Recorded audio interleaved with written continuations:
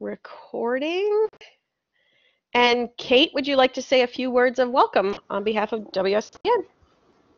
Sure. Thank you so much, Dr. Alicia. We so appreciate you speaking today, but also your flexibility and willingness to help host this workshop via the online virtual platform. Good morning to everyone who's in attendance.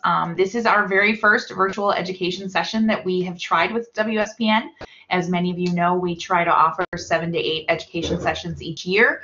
Typically they're in person, but obviously we are, like everyone else, are working to be flexible and move to meet everyone's needs. The organization and the board have worked really hard to try and put as many resources as we can together on our website. Articles we're seeing, resources we're seeing to help all of you to navigate these new waters and to be as agile as we need to be, to use all the buzzwords that are out there right now. I think I missed pivot, right? Don't we say pivot now all the time? Yeah.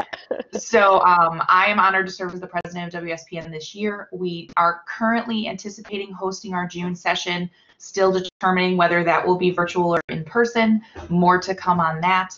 If you ever have any questions or see resources that you love, please be sure to share those with us via email. Our information is on the WSPNonline.org website. And I think that probably covers everything. We did move our luncheon, which is typically in May, to the fall in August. We hope to see you all there because we want to celebrate the honorees that are being recognized this year. So please be sure, again, just to watch the website and the newsletters for information. That's probably more than enough. I'm thrilled to hear from Dr. Alicia today. She's a fantastic presenter and has such a great, unique perspective on nonprofits. Does a lot of work with NIU in partnership with Giving DuPage and the Civic Leadership Academy that she mentioned those courses for, which is where I first met her, and she does an amazing job of covering some of these topics. So I think this is incredibly relevant today. We couldn't have known when we scheduled it months ago how relevant it would be. But I think that it does fit in very well with what's going on now and allows us to kind of look at the bigger picture pieces, which I think a lot of us get busy down in the muck and don't always do that. So I know I'm guilty of that. But again, thank you, Dr. Alicia. Thank you so much to all of you for attending today, and more to come. Thanks, Kate. Thank you so much. And I wish I was in person. I certainly like doing a lot of these in-person activities. So, but you know what? It's everybody has to learn new skills and sharpen our skills, and it's interesting to come to you virtually this morning, so I'm happy to be here. I'm going to give you, for those of you who don't know me, I'll give a couple things about my background, and then we're going to jump right in because I know we've scheduled from 8:30 to 10. I love this stuff. I live and breathe it, so I could really talk for hours. I often joke we have 3-hour graduate courses, up to 5-hour graduate courses, so believe me, I have some stamina when it comes to this kind of stuff. By way of introductions, okay, so I got a couple of notes if you can't hear audio. So yes, we are recording. So if you do run into audio issues or connection issues, know that you will get the recording afterwards. So originally I'm from Ontario, Canada, moved to the United States, Pennsylvania, New Jersey, and then in 2010 moved out here to Illinois. So I have about 10 years of public and nonprofit experience before I went back to school, and I was an executive director for 4 years.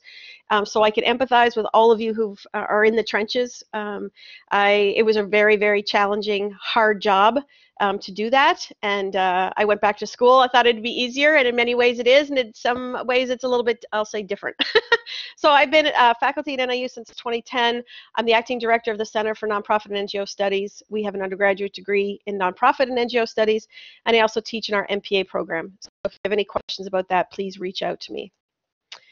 You can also connect with me on Twitter, LinkedIn, and I have a podcast, All Things Local.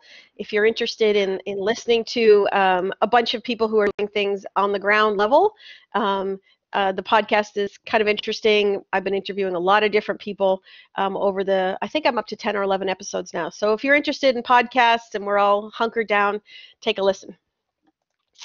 So the agenda is really, and this topic is one that's been kind of percolating for many years.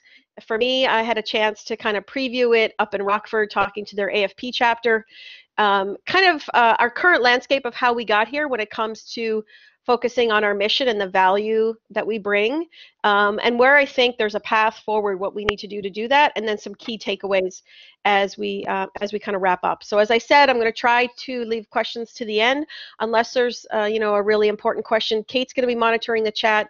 Julianne O'Connell, who's my assistant director in the center, she's on here, so if you see her name up there. she's on here, and she will also help me, ding me if I need to stop and kind of note something if I miss it. Okay, so current landscape. And you guys are in the nonprofit world, so I won't spend a whole lot of time on what this looks like, but I think there's some really key things we need to think about as it relates to mission and demonstrating our relevance. And this is even more important today. So in the nonprofit space, we use a number of different words. There's a lot of confusion, I think, in the public about what these things mean. Sometimes our policymakers, our legislators, the people that, business sector, everybody, we throw all these different words around, and yet we don't have very clear definitions on what they are, because we have the words nonprofit organization, charitable organization are often used in statutes, like the IRS regulations, for example, referring to nonprofit organizations within the tax code. So that's kind of one definition, but then you have the Secretary of State and the Attorney General for the state of Illinois referring to charitable organizations. We have non-for-profit, not-for-profit, non-governmental organizations. So it does add to confusion within the sector. When you say the word business, there's a an easy kind of thing that comes to mind what they're doing. But when you say the word nonprofit, we get into this very confusing kind of landscape. And that's just the reality of how the sector has evolved. So this word like charity, I don't use it very often. I try not to use it very often. We still need charities. There are still organizations that exist purely to serve. A lot of them are mission-based. Many of them are faith-based. So there will always be a certain portion of the nonprofit sectors that I would consider more charities, but as a whole, I think we have moved away from a lot of that kind of terminology. As I said, related to charity, where we have people giving things, donations. This is an example of food drives that are going on right now. But we do know if you run a food organization, a food distribution organization, sometimes food drives are not actually very efficient. They might raise awareness of a cause, and that's important. But they're not great ways to actually purchase food, to get food out to people who need it. Maybe it's not the right food, maybe it's expired food, maybe it's really not meeting the cultural needs of the populations that you serve. So we also have to be aware of those kinds of things. As I mentioned, we have charities. St. Vincent de Paul is just one of them, with mostly all volunteer, gathering donations and then distributing it back out into the public. So there's a definite need for that charity part of the nonprofit sector, but for most of us that is not who we are representing. The number of nonprofits has really increased over time. This is just looking from 1970, where we have large growth in the number of nonprofits. Now our population continues to go up as well. So you would also see the same kind of trajectory when you look at for-profit businesses as well. So this isn't uncommon. Sometimes I'll run into people that say, there are too many nonprofits. We have enough, those kinds of words. And I think they refer to numbers because we don't give them a lot of great information about what we're actually doing and the impact that we're having. So they refer to these kind of simplistic charts of there's just too many nonprofits, or there's overlap in services. That's another one that I often hear.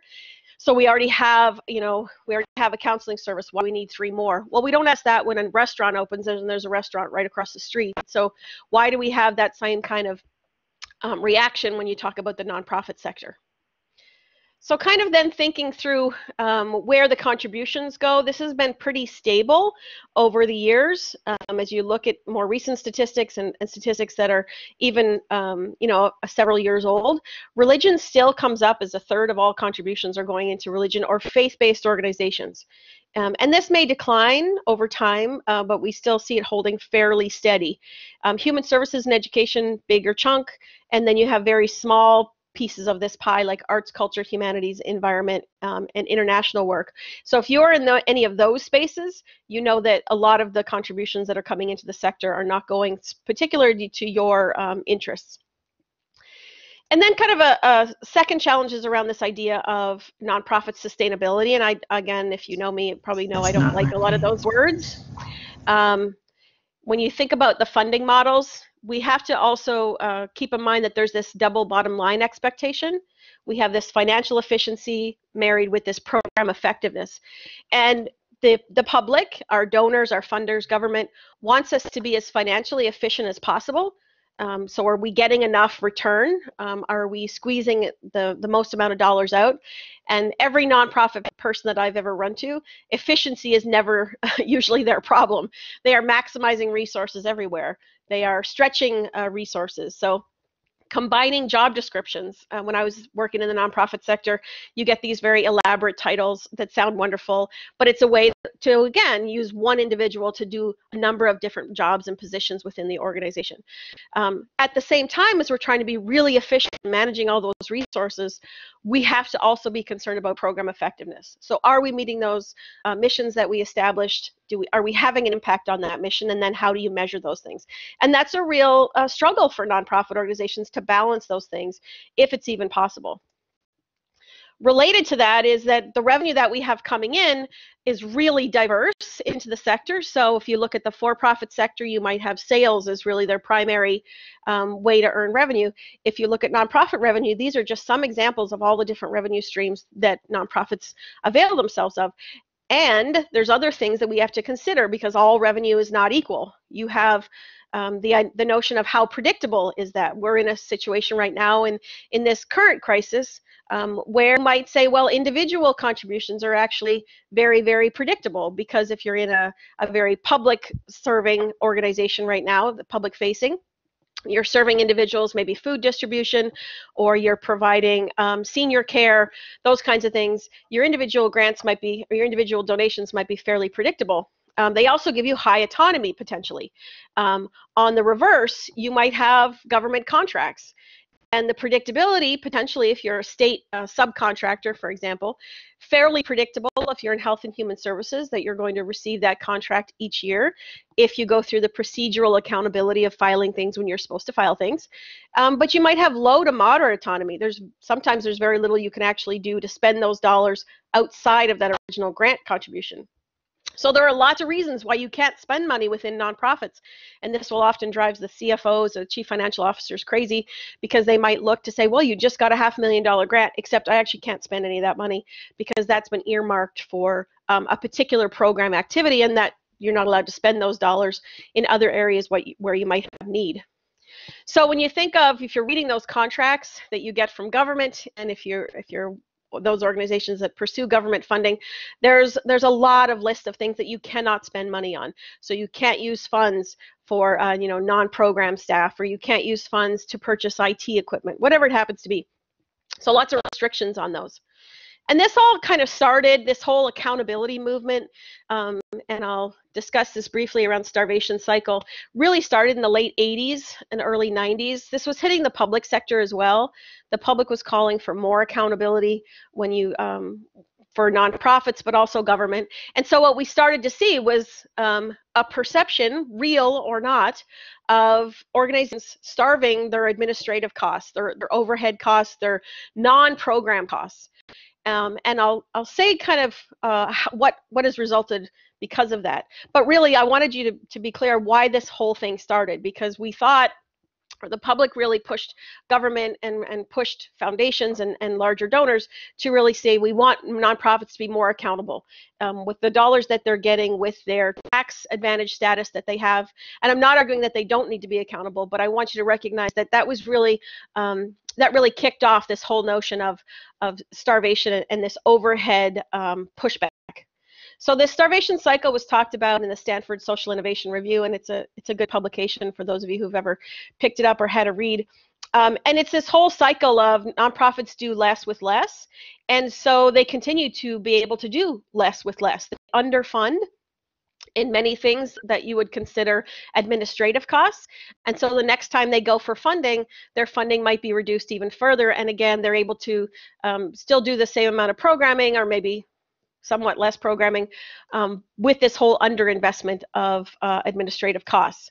So the other thing to mention, and if you're in the development world, and I love these cartoons sometimes to throw them into webinars, if you're a development director, or you're working in a fundraising area, which most of you are probably in, I sometimes will hear organizations, well, we're coming up short, and you might be facing a lot of this pressure right now going through the particular crisis. If you're coming up short, fundraising is often looked, well, that's how we're gonna close the gap. Sorry, I'm just gonna take a drink here. So we're gonna look at fundraising as really the gap filler, for lack of a better word. We're not going to think more strategic about why those things are happening or plan accordingly. some of my MPA students who have gone into nonprofit organizations, fundraising is sometimes looked at as a bank. So if we want to do all these things, now fundraisers go find the money to do it. And there's a separation between what the organization really needs to grow and sustain itself versus what the capacity of the organization really is when it comes to fundraising and what your donor base, actually looks like. Grants are a whole other area. We teach about grants in our undergraduate as well as our graduate program. And so if you're pursuing grants, you know that grants are not just writing the grant. There's a lot of critical steps that go into getting a grant, pursuing a grant, the grant proposal, gathering data, putting together budgets. But even then, when you get the grant, then you have to submit all of the financial information, the reporting information, work with accounting, monitor that, close out the grant. I mean, there's a lot of stuff that happens pre-award and post-award, particularly if you're running multiple grants. Grants are very common and work more common, and now they've gone more to contracts when it comes to government, which creates a whole cash flow issue for sure. But any time when you're dealing with grants, there's a lot of strings that come with grants, a lot of time that goes into grants that is not really captured in the actual award, because again, grants management falls under an administrative or potentially a fundraising expense, which doesn't include, which doesn't really account for some of the program grants that you're getting. So when the last state budget crisis hit a couple of years ago, and now looking at this current crisis that we're in, this often seems like a little prelude to what we're experiencing right now, except this one lasted 2 years, the state budget crisis, and the one we're currently in, we were immediately cast into a crisis within a couple of days. So very different in terms of how we got into it, but it is similar in that I'm curious how nonprofits are responding. We see everything right now from organizations are dipping into reserves, organizations that are pivoting their in-person fundraising events to virtual. We see furloughs, we see across-the-board pay cuts, we see reductions in programs. I don't know how many will actually result in closures. That's going to take a little bit of time to figure that out as they go. But I do know in the state budget crisis, very few nonprofit organizations actually closed. They might be in a worse financial position than they were before, but they did not close, or very few. We did see a couple of mergers during the state budget crisis or the fallout from that, so I'm curious if that will actually happen in this kind of crisis. So this pandemic crisis that we're currently in has really highlighted how nonprofits, what they learned the last time we went through a smaller crisis like the state budget crisis. What did they learn going through that, and how are they able then to pivot, for lack of a better word, when Kate mentioned that in the beginning, into this new arena that we're in? How are they able to talk about their missions?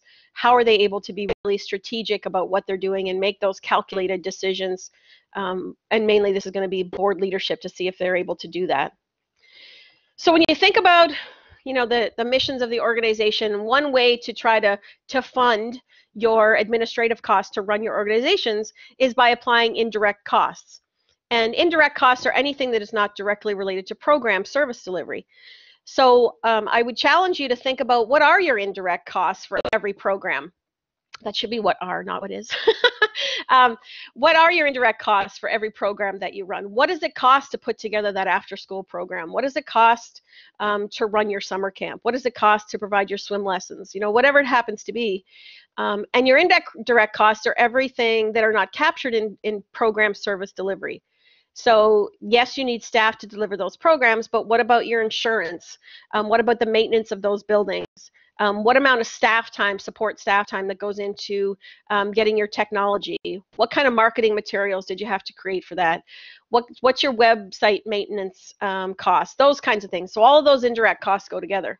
I will tell you, working at a state university, we try to capture, or we request to capture where we can, 47% indirect costs for every grant that we submit. Now, 47% will often not get that, but that's where we start, because once you factor in use of the buildings, telephone lines, internet connections, library access, offices, laptops, whatever it happens to be, the university has determined that 47% is the true cost of providing a lot of what we do that's not directly related to any particular project. So this chart just shows that you have variance between local, state, and federal when it comes to what indirect costs are. And the majority, it looks like probably 90% of all the funders here are really paying less than 15% in indirect costs if you're getting anything. 0 to 3%, we have about 30% of the federal government is paying that, up to 33% for state government, and 37% of local government. So about a third of all governments are actually paying less than 3% of your administrative costs or your indirect costs. And that's a problem. And this is a problem because when you take those state contracts or government contracts at all, they're never going to cover the cost of actually delivering those services.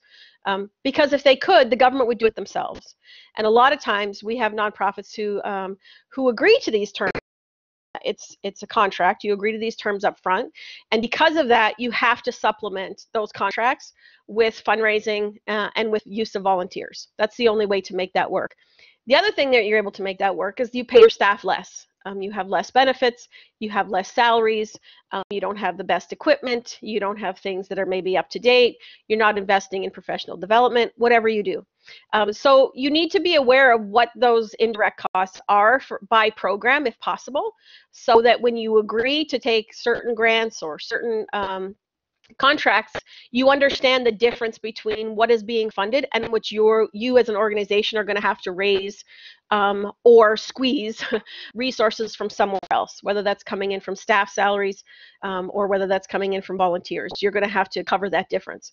But I think bringing awareness of what it actually costs to run all of your programs, and not just at a pure program break-even point, but covering some of those indirect costs so that you can sustain the organization and grow the organization where you need to.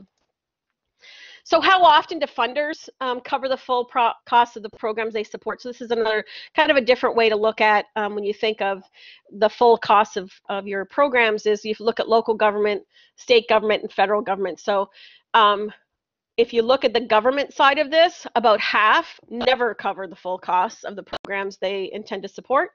About 25% of foundations never cover those, and about 30% for individuals, looking at major donors. However, if you look at how much full cost of programs they intend to support in the always category, the highest is individuals. I mean, individuals are where you have the most success of explaining what you do, why you do it, and the true costs of what it covers, what you need to cover those programs. So if you rely heavily on individuals, this is going to be an easier conversation potentially than when you're working in government, where you can see that governments are really not interested in covering those full costs, because again, if they could do it for the same amount of money, they would just do it themselves. They're partnering with nonprofit organizations because there is an efficiency there. They are reducing their direct costs by contracting with you or granting with a nonprofit organizations to pay for those services at a lower price. And unfortunately, a lot of times nonprofits rely on those funds, so they're willing to accept those lower amounts. So if you think about the reporting requirements in relation to funding amounts, so I'm sure for many of you, there are fundraisers on this call. If you've received government funds, you know that the reporting requirements are incredible, time-consuming, detailed. You need a lot of finance support. You're running Excel spreadsheets to try to figure this stuff out. You're doing this regularly. I did a workshop a couple of months ago, and I was joking that I got a CDBG grant. So for those of you who ever gotten CDBG funding for this particular project, was an accessible bathroom, and I think it was for $5,000. And I had to report on that for a year. I had to collect demographic information for everyone who had visited our site. We ran a museum at the time. That was the worst $5,000 I've ever received because it costs so much time and anxiety and resources for that $5,000. I'm sure it actually cost me way more than $5,000 to administer that grant. And I had to buy a sign to put on the property that this was being funded in part by this CDBG funding, and I had to pay for the sign. So it was crazy. And I said, you really have to think about those funding sources and what the reporting requirements are going to be short term as well as long term. If you look at foundations, about 65% of nonprofits think that foundations are really the reporting requirements are in proportion to the funding amounts received. So I don't know if that's your experience, but this was from a survey. And then individuals, if you're capturing individual donations, individuals, again, pretty low reporting requirements. They expect a lot less than a federal government grant. And so, again, 80% of the revenue that's coming into nonprofits is coming from individuals as a whole. So if you have a high contributions from individuals, you won't spend as much time on all these reporting functions that you would with maybe government grants. So the third part of how we kind of got here in terms of this landscape, which is challenging to talk about the true cost of delivering on your mission, is the media. And we often see stories, and I still read the Chicago Tribune. I like to get it in print. We often see these stories. This one came up from the Wounded Warrior Project a couple of years ago now, looking at how much they were spending, revenue versus programs, and looking at other veteran charities, again, that word charities that the media loves to use, about their spending. So when there's a void of information, they rely on things like total revenue and total fundraising and those kinds of things. So they step into these things and try to imply that organizations are not as efficient or not as effective as other organizations. So one of the things you'll often see pop up is this notion of how much cash on hand that organizations should have. Now, Wounded Project had about a year worth of expenses in cash. So I understand that the public backlash against that was pretty strong, and that's justified. Maybe a year is too much, but what's too little, and where's the happy? We don't really have a standard. I would say the literature says a minimum of 3 months cash on hand. I know that a lot of organizations do not have 3 months of cash on hand. I've done a lot of research, particularly in Illinois with Illinois nonprofits. Many of them are operating between 30 and 60 days cash, but there's still a significant portion that's operating with less than 30 days of cash on hand. So ideally, 3 to 6 months, a minimum of 3. 6 months would be ideal. Once you get into that 9 months and 12 months of cash, there's a perception of there's no need then. You don't actually need those funds to operate. So why are you constantly fundraising if you have 9 to 12 months of cash on hand? So where is that boundary? When is it too much? When is it too little? I would say foundations in particular are looking at those things. If you don't have enough cash, they think that you're more risky. If you have too much cash, they think that you're not needy. So that we're in this weird conundrum of what is too little, what is too much. And I've talked to people who make those fund decisions, and sometimes they will base their funding decisions in part on how much cash an organization has on hand. Now, in this current crisis, I'm sure that maybe those thinking about those things that might actually loosen, because organizations right now that are with 6 months of cash, they hopefully are panicking less. They have enough to sustain them for the next 6 months, dipping into reserves, and then they will build up those reserves after this particular crisis. And I think local governments do a better job at this. They have a targeted cash on hand reserve. And yes, they will dip into that as they do. They know reserves are going to go up and down, but they have a target, and they try to stick to that target when they're making strategic decisions. I have not seen that happen with nonprofit organizations. I have not seen them state our target reserve is X, and we are going to try to be right around that point at all time. And should there be a downturn like now, we're going to use our reserves. That's what they're there for. They're strategic reserves to draw on and then build back up in times of excess. So I would like to see more of that in the nonprofit sector. We don't have any guidance. This is not required by the IRS. It's not a standard that you see circulated. It is something that we've researched, and in the literature, and other researchers have indicated that really that minimum of 3, ideally 6. But you need to hold yourselves to that. That's the other struggle with nonprofit boards of trustees, board of directors. They actually have to hold themselves to those things. The other thing I will see crop up is this notion of CEO compensation, and often that falls into administrative overhead. Is are CEOs making too much? And too much is really arbitrary. This was floating on Facebook, and there are other ones that float around saying how much is too much. So how much of each dollar contributed really goes to do good?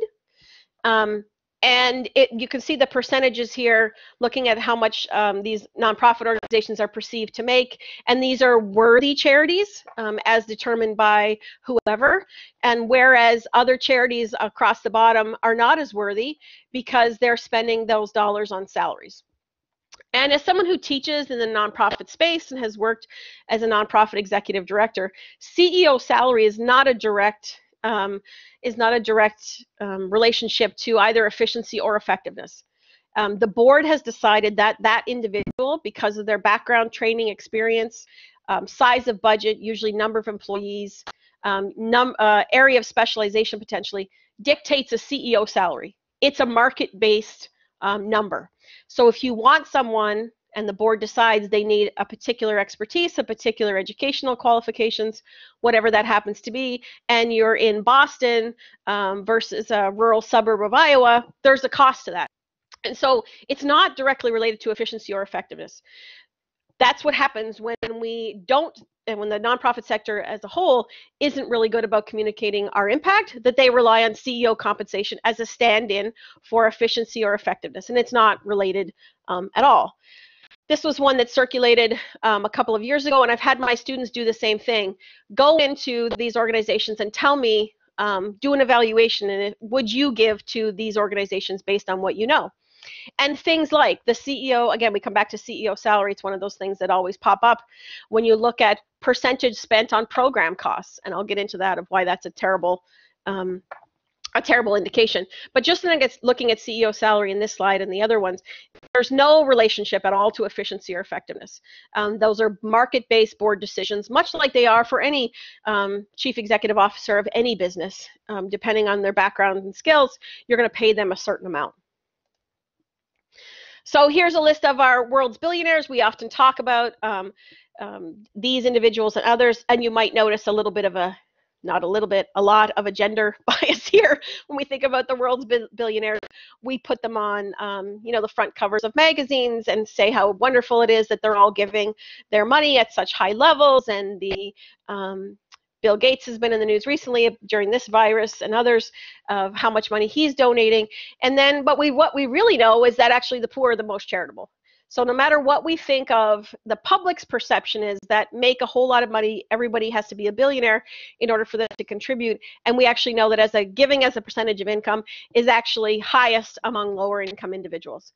And so we need to change that conversation. The people that are supporting us, the nonprofit sector, are not the top billionaires in the country. They're everyday people. They're the nurses and the mechanics and the grocery store workers and teachers and all of those folks.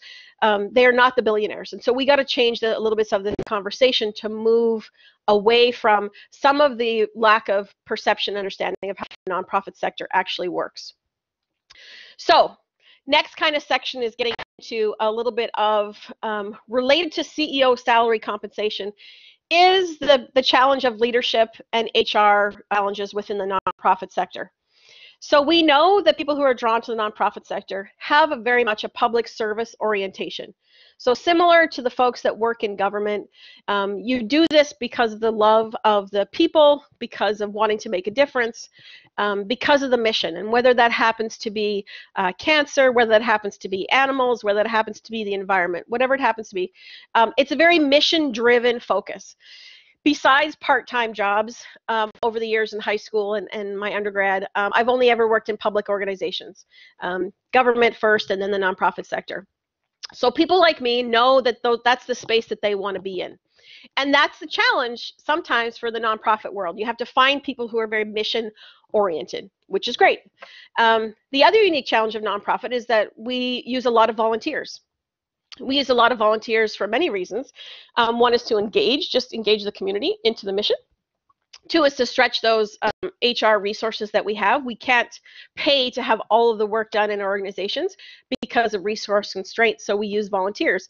But that means someone has to manage the volunteers. Somebody has to manage a workforce that is not compensated for that work, provides critical work for those organizations, and yet we have to manage them similar to many other employees. We have to deal with liability issues. We have to deal with hiring and firing and job descriptions and supervision and all of those things.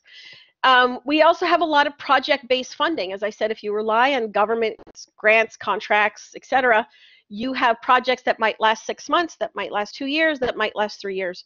So because of that, we have definitely a more flexible workforce, or necessary to have a flexible workforce, which can create challenges because we don't have a stable workforce necessarily all the time.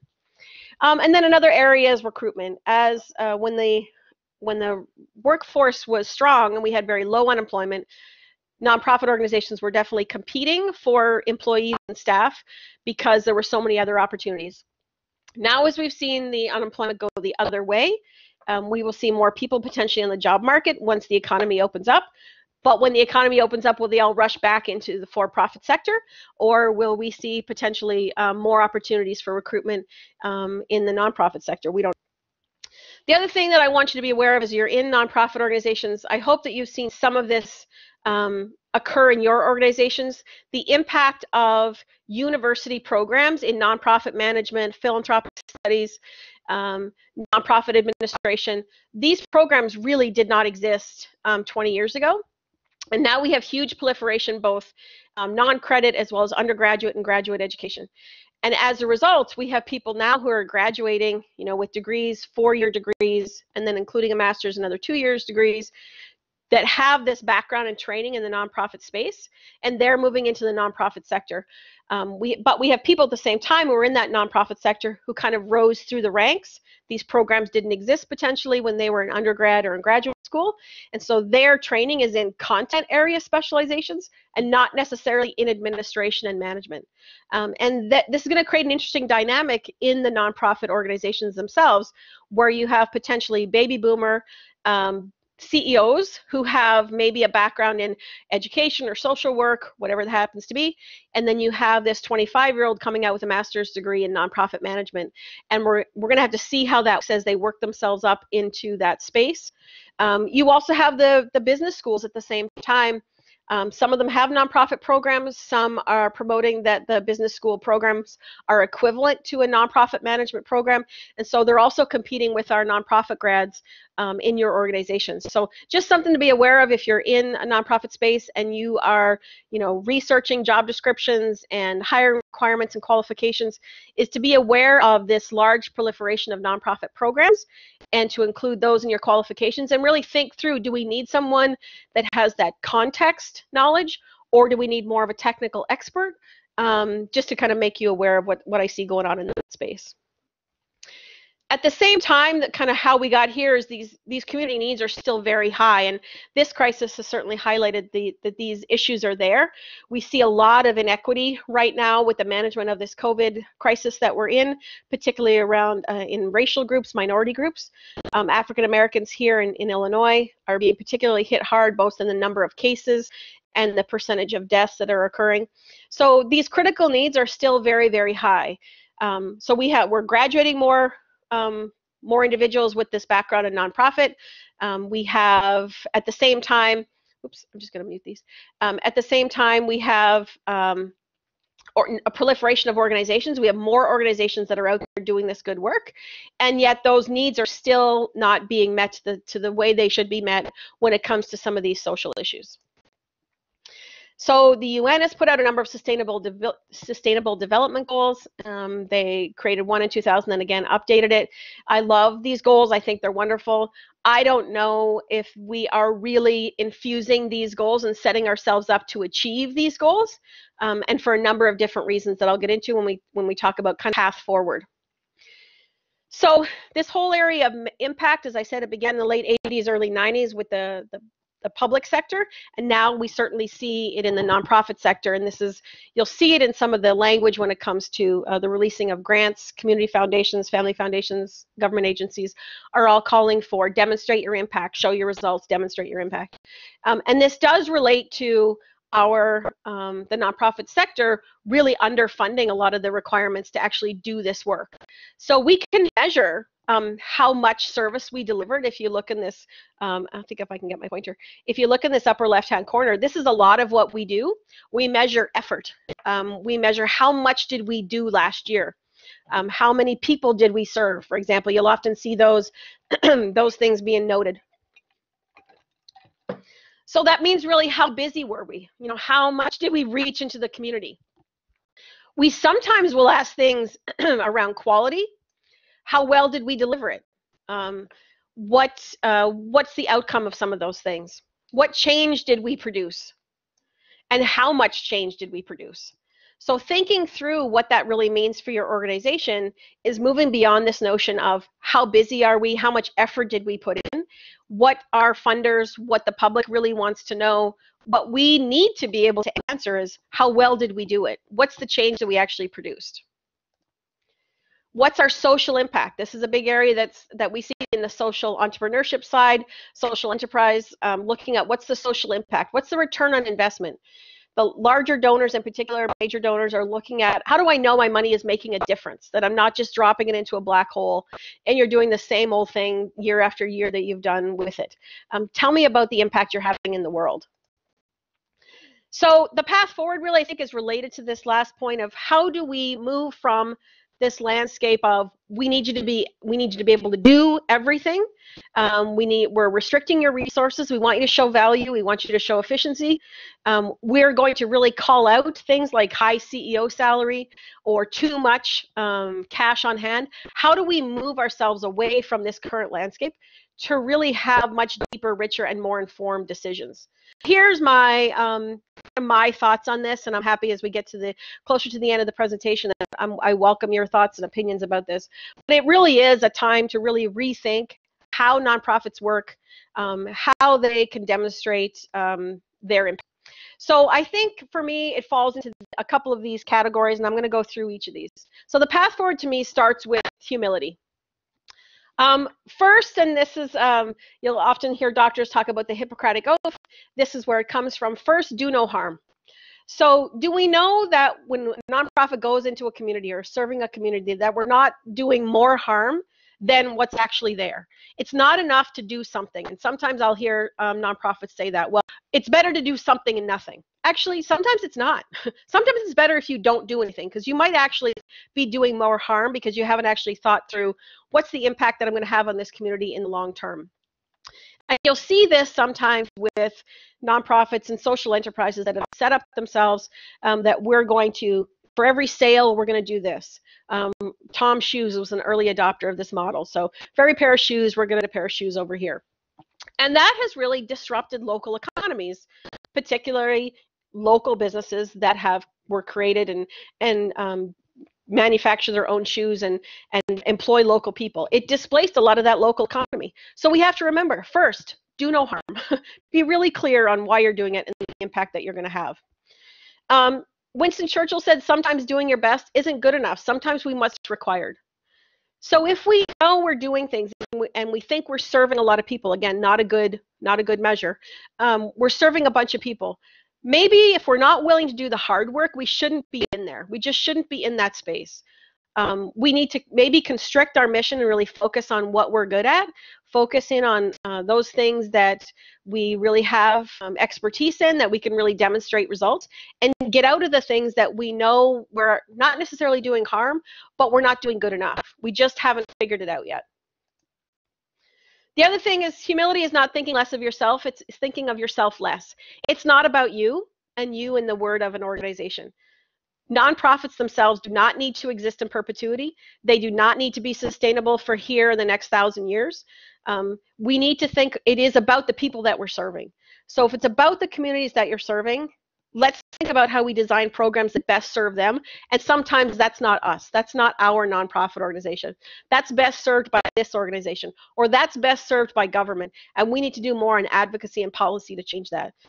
It's not about the organization. So I would challenge you, when you think about what you're doing and why you're doing it, put yourselves with that community mindedness first, and it's not about the nonprofit part.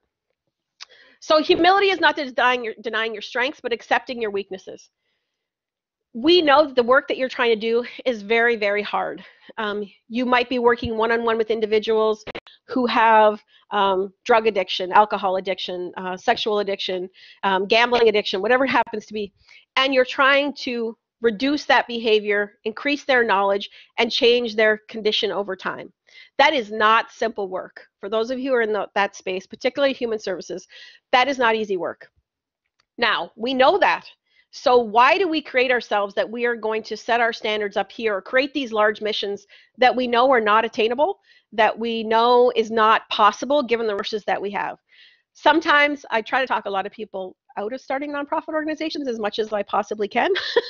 But when they do come to me, they're like, we are going to eliminate, we are going to, whatever it happens to be, a very, very large verb, and we're going to do it. Well, I'm not willing to quit my full-time job. I have 2 volunteers and my sister's the ED, but we know we can do this. And I think they need to be much more humble in their expectations around their available resources, their expertise, those kinds of things to make them actually attack what the problem is. Know the problem. What issue are you addressing? You're not just creating a nonprofit organization to create one. You have to go through all of the legal hoops to do it. There's annual reporting requirements. So what is the problem that you're actually addressing in your community? How are you making that difference? And how are you going to measure that over time to know if you're making that difference? So accept that you have certain weaknesses. Any organization has certain weaknesses, but know the data and make data-informed decisions. So what does success look like for your organization? And you need to have this conversation with your boards. If we were to achieve our mission, what does that look like? Have those kind of really deep, meaningful discussions. How do we know we're successful? Is it testimonials? Is it surveys? Is it interviews? Is it measurable instruments that you've tested over time? What is it? How do we know when we've actually achieved success? What does it look like? And it does start with your mission. If you think about your mission, and I'll give you a couple of examples of good and bad missions, it starts there. How clear are they? So these are 2 examples that I sometimes will use about weak mission statements. If your mission statement looks anything close to this, it's time for intervention. You need to get yourself in front of someone or a group and have this discussion of, because these are crazy. these are put together probably by very smart, well-meaning people that got off track, and it became about the organization. These are written from the organization's perspective. Here's what we're going to do to you, public, and you're going to take it, right? So we're going to conserve, improve, protect. We're going to collect, preserve, and interpret. It has nothing to do with you. And then by the end, they kind of get to some of the impact that they want to have in the world, except it's huge. Health, safety, welfare of people, and their overall economic and social well-being. So as a researcher, I can tell you there is no perfect research. That doesn't exist. There's always trade-offs. However, everything can be researched and measured in certain ways, but it's not going to ever be perfect. But how would you ever possibly research the health, safety, and welfare of people and their overall economic and social well-being over time to know that this organization is having that impact? They're not going to do it. I know they're not going to do it because it's expensive, probably, and it would take a long time. Same thing with the other one. So the top one is actually I want to say it's from New York State. It's a conservation authority. The bottom one, again, one of my personal favorites of death by committee. When you look at the wording of this, is written in language no one's going to understand. And it doesn't actually tell you what they're going to do. It kind of gets there at the end, like engage local and global audiences. I don't know how they would ever possibly measure that, but that was one of theirs. That's the Guggenheim. So start with the why. Why does your organization exist? Not the what or the how. If you can figure out the why, then you design the programs, the how, around that why. So measure what matters. Sometimes nonprofit organizations, they can't see the forest for the trees necessarily. Someone wants to, in this case, give them some tools, increase their technology, invest in the database, get a more efficient, building location, whatever it happens to be. And nonprofits will often say, no, we're just too busy. We can't stop long enough to think about how could we improve this process to actually achieve our results better, more efficient, and have better outcomes for the people that we're serving. So you've probably seen these. I'll give you a couple of examples. These are like logic model ideas, theories of change, whatever you want to call it. You want to start at the impact you want to have in the world and then work backwards. And it seems that like this should be fairly straightforward, but I think what we often have is we have $200,000 for staff and we have a community that needs this. Now what do we build with those resources. So we sometimes will start at the other end instead of actually starting in the impact. So if you have your board members together, your staff, have those conversations around what does impact look like? How do we know what success is? And then you build the organization backwards. That might mean you stop doing certain things. This is where we need strong leadership at the board level. It might mean we're not the best organization to provide fill in the blank, senior services, youth services, whatever it happens to be. So we're going to get out of that activity. But we are really good at doing this. We have really strong outcomes in these 3 key areas. That's where we need to focus our resources in, because those are the impacts that we can demonstrate when we go out to the public. So what is your theory of change? What is your organization trying to accomplish? And then what are the strategies to get there? Do you have the capabilities to do it? And how will your organization know if you're making any progress towards that? What have you accomplished so far and what's next? And this all really starts at the cultural level. So people to people, in the leadership, the policies that you have, how you compensate people, et cetera, et cetera. Your culture, you have one, whether it's all written down and it's really articulated. Every organization has a culture, and you know it if you've worked in more than one organization, how you would describe your culture. This culture is this way, this nonprofit operates in that way.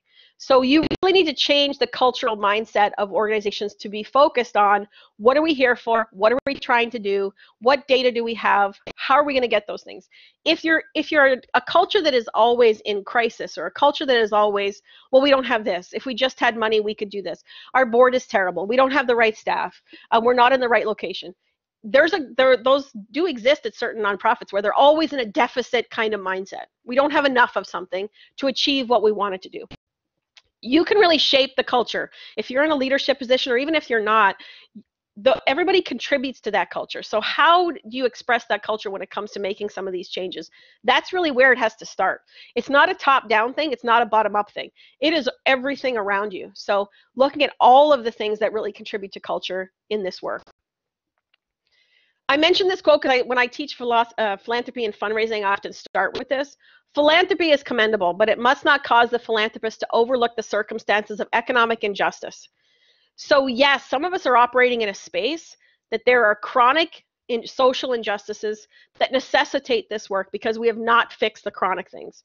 So as an organization, what are you doing to get to those underlying concerns? If you're in a food distribution or a food pantry or anything related to food insecurity, your organization also has to be looking at what causes people to be hungry, what causes people to not have enough food, what causes this economic circumstance where they have to come to food pantries and food kitchens. That is part of your mission if you're going to be addressing that particular aspect. It's not enough to just continue to keep serving and keep serving and keep serving. We've got to look at those underlying injustices. And I think this particular crisis has really highlighted those things are not going away. No matter how much we talk about how many pounds of food we've delivered, how many individuals we served, unless we start chipping away at the basis for a lot of that injustice, we are never going to make headway on those big issues that are facing our community. So know your true cost, as I mentioned. Don't sign any contract unless you know up front what you actually have to contribute to make this contract work. What is the actual cost of doing anything, and then figure out what you are willing to live with. What is your ability to assume those indirect costs on yourself? So what am I committing to? If I'm going to get a $100,000 contract and I know it's going to cost me $150,000, I've got to make up that $50,000 somewhere. Those are conversations at that high level you should be having with your board. It's not enough to say, and this happened when I was an ED, it tends to happen when you get good at something, they say, oh, well, that's great. Now go find 3 more of those things, whatever it happens to be. So say you're really good at grants, you're really good at researching, you're a really good writer, all of those things. There needs to be a discussion, though, that again, grants typically do not cover all of your costs. So if we pursue a true grant funding model for our organization, and we're not going to be outward focused on individual and major gifts, we're going to be internal, we're going to be writing grants and do accounting and reporting. Those are 2 different revenue strategies. And so what are we giving up? Where are we going to make up those differences?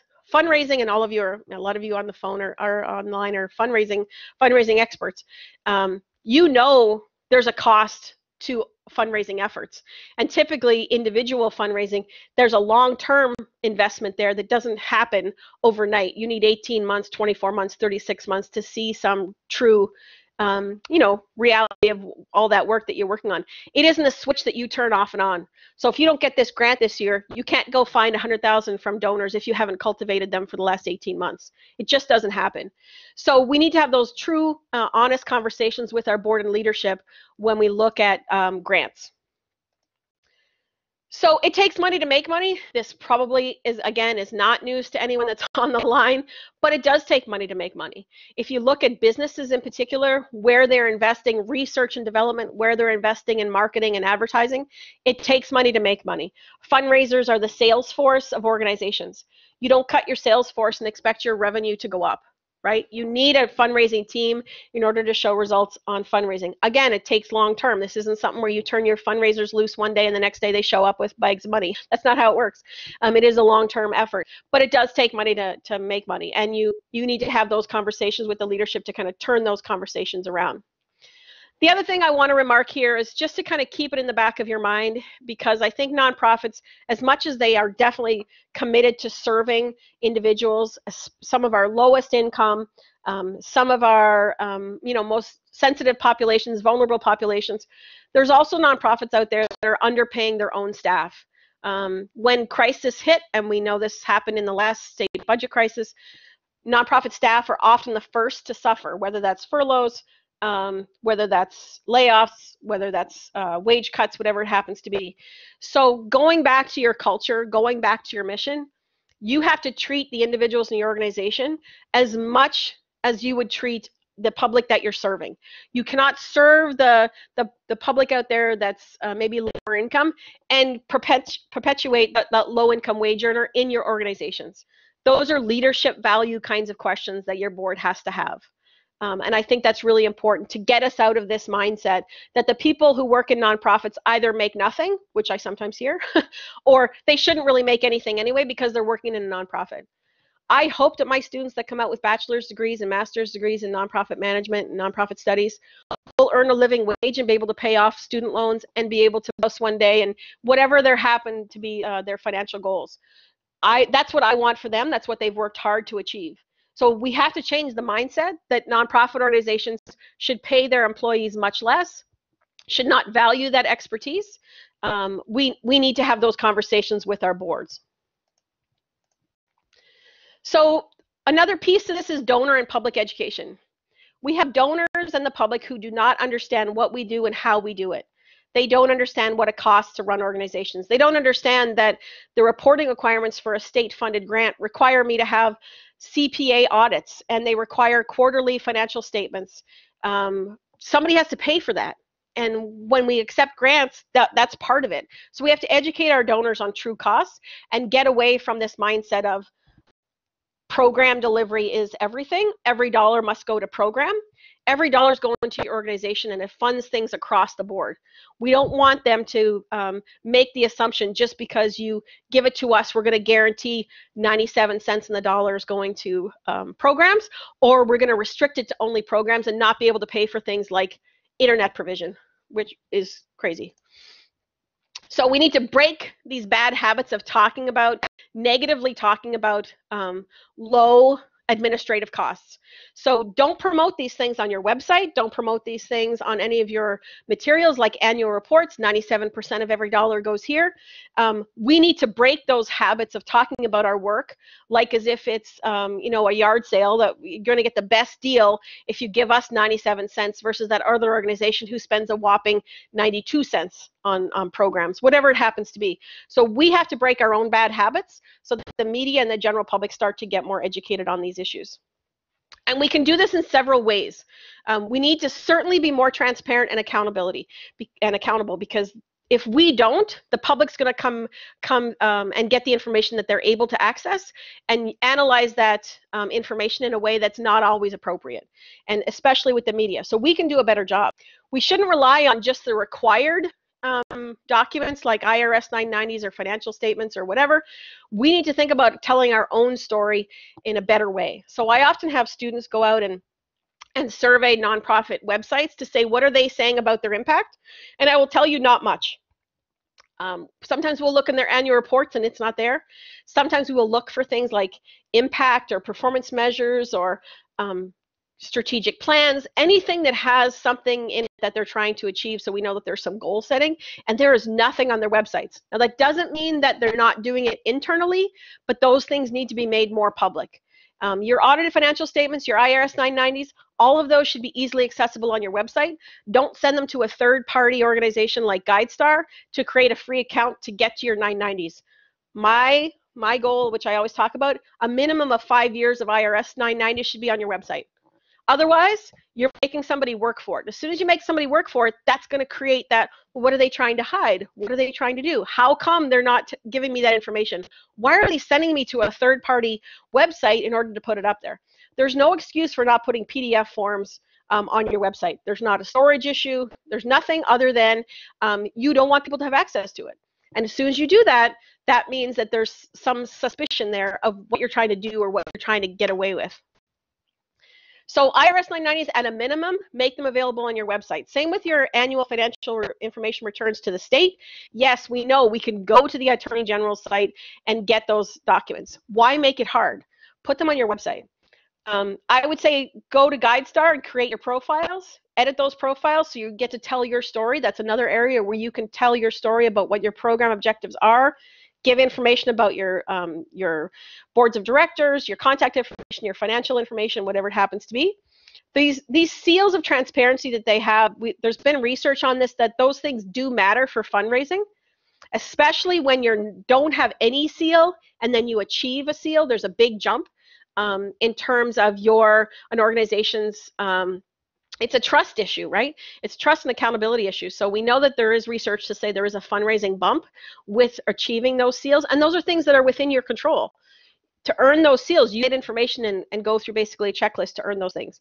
Charity Navigator, on the other side, they evaluate you. You don't go in and create your profiles, but if you can get Charity Navigator rated, that also helps, because not a lot of people want to read financial statements. So these are some ways that we can make it easier for people to find information about us. So use your website, use your annual reports to tell your own story, to tell your impact, to be as honest and transparent as you can be, so that we can change the culture around what nonprofit organizations do and how they do it.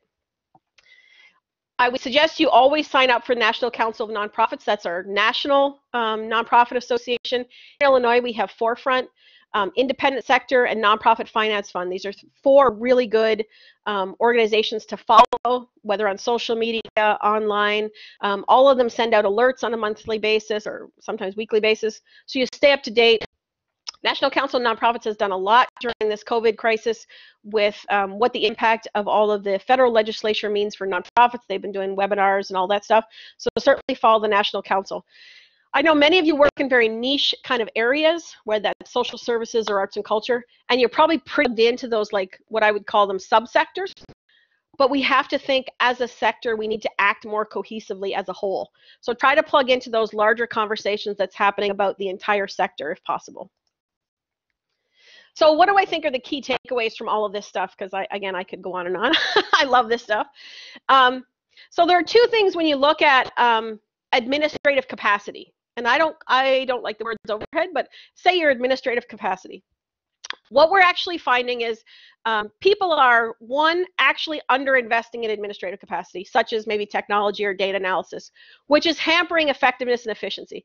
So they're actually purposely saying, no, I need to, pay for, because I can get a grant, I'm going to pay for one more program person, whether that's a counselor or a teacher or whatever happens to be, instead of investing in technology and data analysis. So they're actually, hampering their efforts to achieve those missions. So they're actually underinvesting. On the other side, we're also and some organizations are doing this, underreporting. So we're just using those 990s and allocating those resources into admin, fundraising, and program. We're making those up because there's actually there's really no way you could allocate those resources across in the 990 with any kind of deliberation or research, because you'd have to do, all of those costs are salaries, and they're usually salaries that split out across one individual. So if you're the CEO or executive director, you take your salary and you split it across.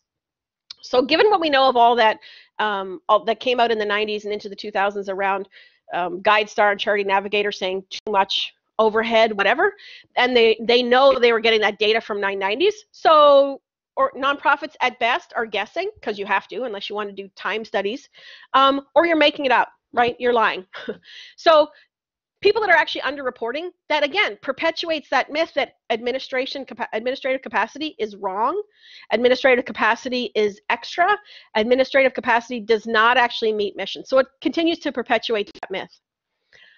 Third, we need to educate boards and donors. That's really key to changing the mindset, to focus on the impact that you're having and not program percentages. Get away from talking about program percentages. If people ask you about it, have something ready to go that, you know, what we do includes all of our costs, because we think that investing in technology and investing in our sales force, being our fundraisers, long term we've seen really strong growth, and that's what's really driving our program efforts. That's what's leading us to have better outcomes. But we need to have those conversations with boards and donors. So focus on impact requires evidence that you are actually making a difference. Thinking about how you're using data, evidence, both qualitative and quantitative, not just numbers. And we need to move beyond measuring activity. So move beyond measuring just how busy we are and how many people we're serving. 5, impact requires a very focused mission. What impact do you want to achieve? And having humility in your expectations. We are trying to change people's behavior, attitudes, their condition, and their knowledge. And that's how I remember it as BACK. So if you're trying to change those 4 things, you need to be really humble in actually being able to do it. So I teach. I love teaching. I hope that I'm changing knowledge over time, and I'm measuring that potentially with assignments and tests and exams. That's only knowledge, though. You can go in and tell people, here's what you should stop doing. You know what? We need to, you'll see it in certain states where we put up calorie counts, whether that's at Dunkin' Donuts or McDonald's or whatever. We're trying to improve people's knowledge of, yes, high fats are bad for you. Yes, high sugar is bad for you, whatever that happens to be. Are we really going to change behavior and attitudes? Or are we just increasing knowledge? Can somebody say, yes, I know having those French fries is 250 calories, and that's probably not a great use of 250 calories. Is that enough? In your organizations, the people that go through your programs, is that enough to increase their knowledge? Or what are you really trying to do is change their behaviors and attitudes? Behaviors and attitudes are not easy to change. So what are our expectations around behavior and attitudes? How many people that actually go through our programs will actually stop doing something that's harmful or start doing something that's positive as soon as the program ends, 6 months out, 2 years out?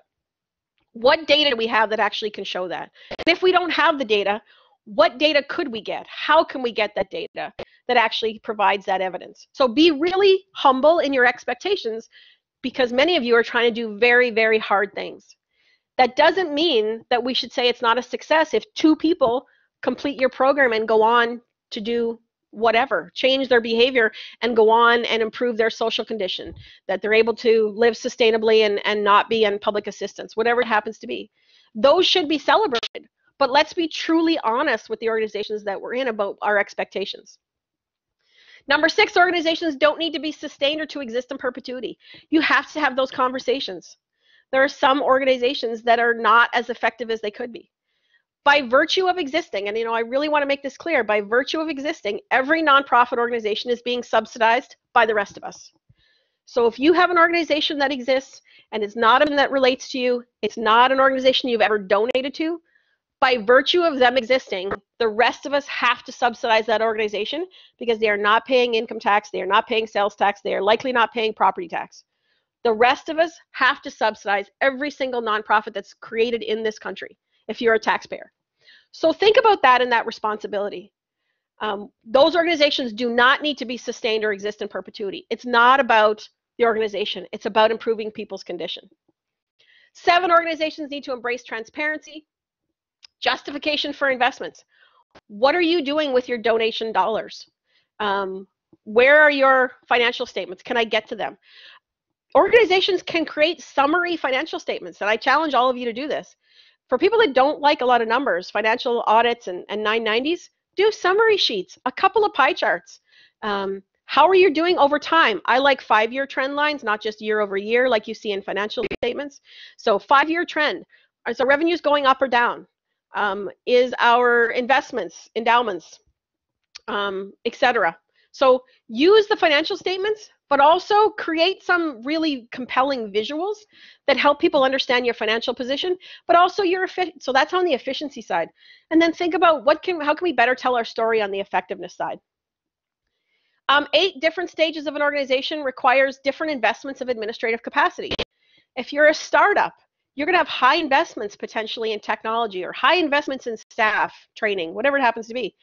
If you're an organization that's maybe been around a long time and you're shifted your focus or you've narrowed your focus, whatever that happens to be, those things need to change over time. And you've got to communicate that to your donors and to the people who are making those investments.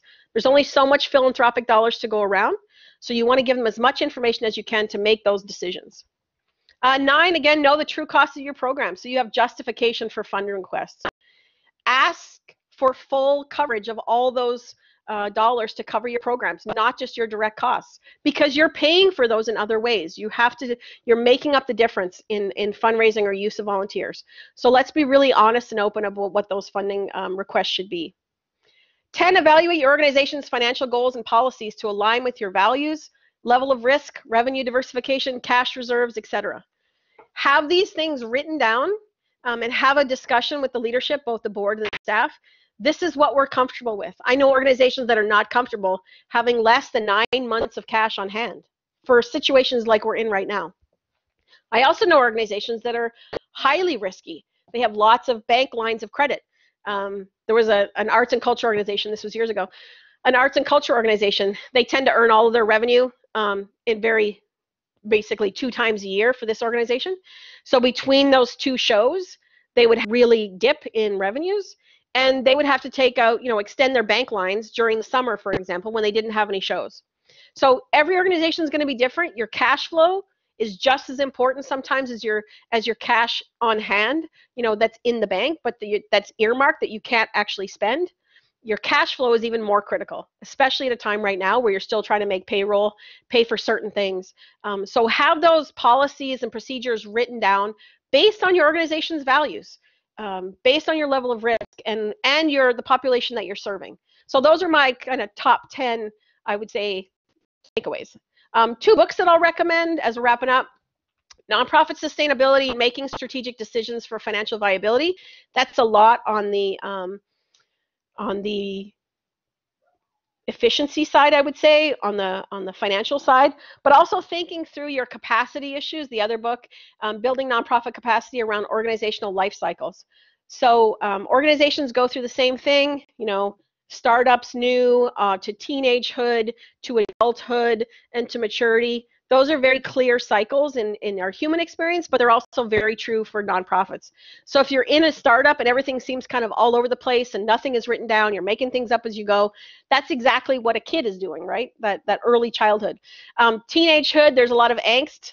Should I go in this direction? Should I go in this direction? So if you've been around between 12 to 18 years, you're in that teenagehood, that's where you're at. You're being pulled in different directions. You're not sure that's that way forward. And then around year 25, things have kind of settled down and you really focused your energy. So I really enjoy these 2 books and I highly recommend them as you go forward. I'm going to leave my contact information up there so you guys can have that, but I'm happy to take some questions now. So you can, if you go to the middle of the bottom of the screen, you can raise your hand if you want to talk, which is fine, or you can put something into the chat and I will respond there. Okay, so Mike has a question. If nearly 100% of nonprofits survive the state budget crisis, what % do you see predicting in 2021? Will we see higher employee churn due to fear? I think it depends on how long this crisis lasts. As I said, I think most nonprofit organizations operate with 30 to 60 days of cash. So if they have 30 to 60 days and they're willing to spend down some of that reserves, I don't think we're going to see a bigger crisis than we had in the state budget issue. However, if this particular crisis goes on beyond 30 to 60 days, they've exhausted their cash reserves, they've already furloughed, they've done all of the easy things that they could do initially, then I think we're going to start to see closures. You know, and I'll note, mergers happen. They don't happen very often in the nonprofit sector, typically hospitals, but they don't really happen for kind of more general purpose nonprofits. And that's because mergers only happen when they're both typically strong. It's very rare where a strong nonprofit wants to take on a weaker partner. It's usually a strong kind of thing. So I don't think we're going to see a lot of mergers, particularly right now. When it comes to high employee churn due to fear, it's probably dependent on what kind of nonprofit you are. I think your direct service workers, so the people who work with seniors or the people who work with low-income people who have experienced already higher rates of infection, that will certainly be a challenge. We have seen that already in some of the nursing homes where they're losing employees, particularly the lower-paid employees, the home support specialists, the people that are working directly in those nursing homes. I think that will continue to be a challenge. On the positive side, it may result in people actually you know, thinking through that those positions are actually highly valued and deserve more salary as we go forward, which will actually drive more into into those opportunities. So on the plus side, I think that could be a positive outcome. So Lori asked, crises can often increase giving, but this one is also impacting individuals on a broader spectrum.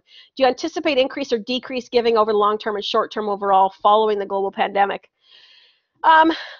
I think the individuals who are less affected, and I will say the middle to upper income, are faring much better in this crisis because they're already in positions where they can work at home. They're not necessarily going to lose their jobs in this first round. So I think it could increase individual giving from our middle to upper income earners, as long as we're not in this too long, that they're also worried about their long-term economic impact. So I can see those populations increasing over time. If you are keeping in touch with your donors, and I'm sure all of you are, I would definitely reach out to them throughout this crisis and explain, you know, what's going on and engage them in your mission. I think we could see a bump there. I know that some of the work that's going on in the federal government to ease restrictions when it comes to charitable giving, things that are coming out through the tax code that you can not itemize and still get charitable contributions for, I think it was $300 for this year, whatever that happens to be. That's an incentive, and it might help some people. Most people don't give because they get tax incentives to give. So that's something to watch as well. Maureen, what other ideas do you have on how we could educate donors and the public about true costs and counteract the overhead myth, both as individual organizations and as a sector? I think, so first you have to start out in your own organizations. Do your organizations and staff understand what are the true costs of your programs? And that's where you have to start. And I don't think many organizations are really good at knowing what those true costs are and what actually goes into them. And I know this because organizations, and you guys are fundraisers, so I can say this, organizations will often turn to fundraising events, special events, as a way to solidify some of their funding. And overall, fundraising events are probably one of the worst ways to make money in the short term because they are so costly in time. Time of staff, volunteer time, which has a true cost, support time for carrying all those things out. So I know that organizations are not as good as understanding what their indirect costs are because I've seen it when they are putting together fundraising events. I looked at, I think it was the Smithsonian Museums in Washington. I pulled it for a student class, I think it was last year, and the Smithsonian, who has, you know, some of the best physical resources in the world, best spaces, they've been around forever. You'd think they had figured out fundraising costs, and their fundraising events 2 years ago lost $300,000. So net, they lost $300,000. They were showing a negative income for fundraising events. So I don't think that organizations always understand how do we calculate those true costs. Once those are calculated, I think those are things that show up in one-on-one conversations with donors. It's not necessarily something that you make public, although you certainly could. You know, it costs us $7 to do X, to provide food, provide service, whatever it happens to be, and then to have the data to back those things up. I don't think that's a bad thing to start communicating that to the public of what the true costs are. And where the gap is. So where your funding comes in from government, Where's the gap? How much dollars? And I've seen this because some of my kids go to Catholic schools, and we're often, it'll often say, okay, your tuition dollars cover this. And NIU has done this too. Your tuition dollars actually cover this. Here's the difference in what you're actually paying for this good or service. And here's where those dollars come from in order for us to provide those services.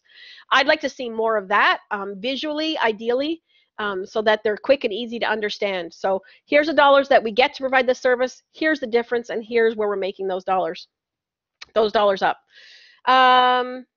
Any other questions or comments? We're at 9:56. How about that? We have like 2 more minutes. Kathy had a question. Oh, can you elaborate on the slide which showed that a large percent of individual donations never or rarely cover overhead expenses? Wouldn't most individual donations be unrestricted? I think most of them are unrestricted, yes. I'd have to dig through to see where I got the slide to give you the source. But I think there are certain individuals that still restrict dollars based on their program interests. So I think that's part of what's going on with that slide, that when we fundraise, when we're out there in the community and we say, you know, we're fundraising for our after school program, you might be boxing yourself in because now you can only spend it on after school programs, and you really want them to come in unrestricted. What's interesting for me to see over this next little while is you've probably seen the Giving Tuesday Now that's coming up next month. For organizations to be able to do online giving for Give Tuesday. Those dollars should be coming in unrestricted so they can go where they need to go.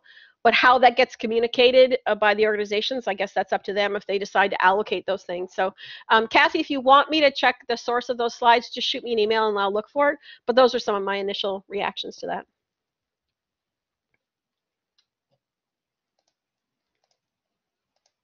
As I said before, we are recording, and I will provide slides, so I'll go ahead and stop the recording.